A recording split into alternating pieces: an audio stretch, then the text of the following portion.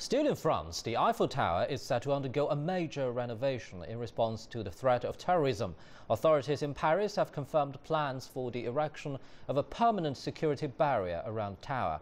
According to the French daily newspaper Le Parisien, the wall will be made of bulletproof glass and will stand 2.5 meters tall. But the wall will mean tourists will no longer be able to wander freely under the tower and must instead pass through security gates to enter the secure compound. Having a reflection on how we can enhance security of Eiffel Tower, but also enhance the combination of the monument and the landscape around, the environment around.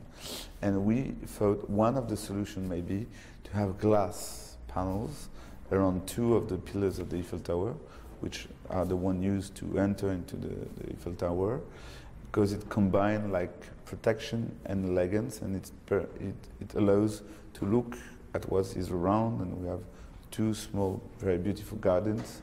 So we think that it's a kind of modern way of protecting an important building of ours.